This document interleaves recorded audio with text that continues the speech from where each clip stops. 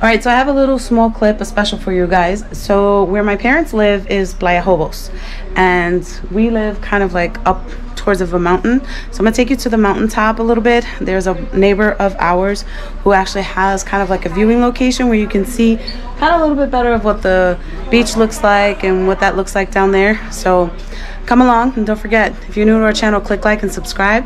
I'm gonna take you to a mountaintop here in Playa Hobos in Isabela, Puerto Rico. We're gonna head up here to an area where we're gonna build, well, they built, actually our neighbors built kind of like a viewing point.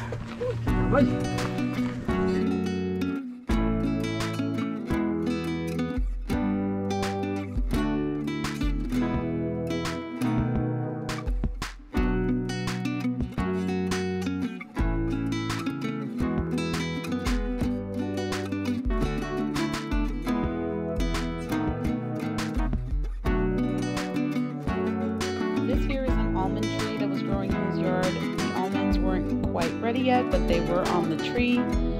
Now what we're looking at in the far distance is a guiro plant or a bottle gourd.